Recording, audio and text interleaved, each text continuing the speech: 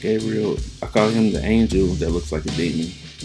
Gabriel is kind of the youngest of the group. He works on just high morals, good all-around person, raised by nuns, and you get to learn with him that his struggle is basically from being called a monster to finding humanity as a person, more human than monster. And Gabriel is, I call him the heart of Youth Mob. He's the heart, or you can call him the glue. He keeps everything together, just accomplish his goals that he wants so badly to just prove that he's more than meets the eye.